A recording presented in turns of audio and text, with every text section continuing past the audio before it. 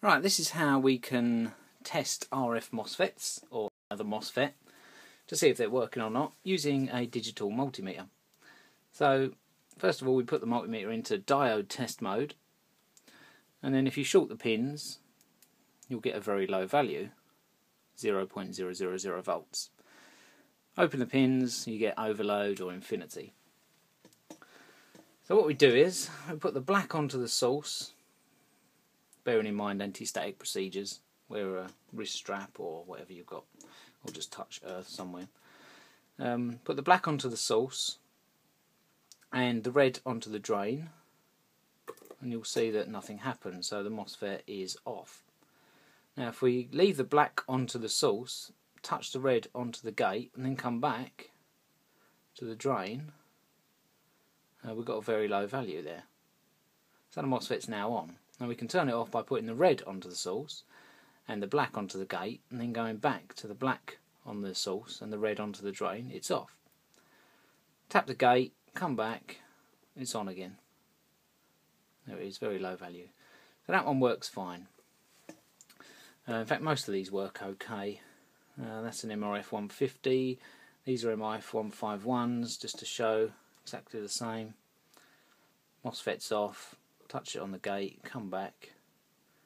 MOSFET's on.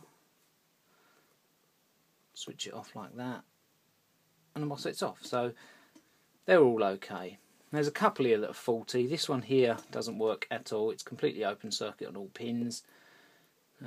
It's off there. Try and turn it on. Still off. So it's off everywhere. So that one's no good.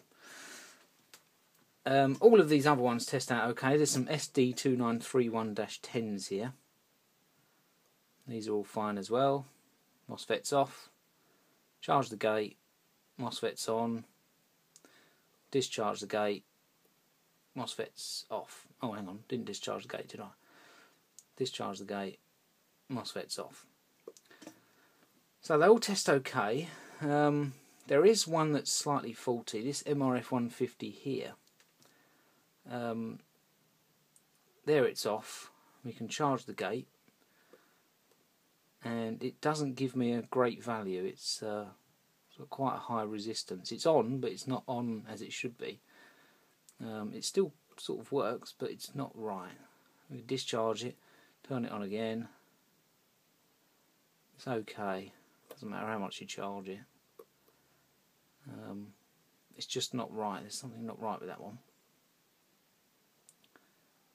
So it works, but it doesn't work.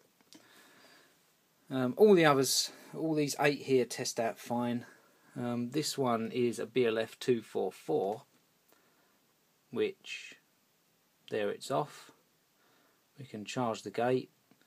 Now this is on now, but when I put the test leads on, it starts turning itself off. So it must be the way this MOSFET is, the way it works. So if I put the leads on here, if you keep an eye on the dial, oh, it's off already. Hang on.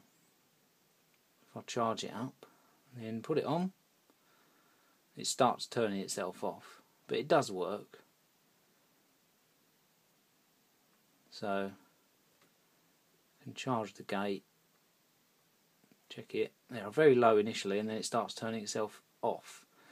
So that one does work, but it's got some different characteristics, so you have to be a bit careful. Not everyone's going to test the same, but all of this lot test fine.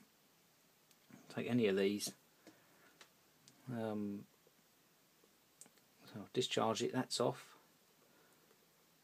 Touch the gate, turn it on. There's your low value. And then we can turn it off again. So that's how to test MOSFETs to see if they work or not, or if they're faulty. It's not a great test, but it does give you an idea. It will tell you, for instance, if one is completely dead like this one. So yeah, hope that's useful.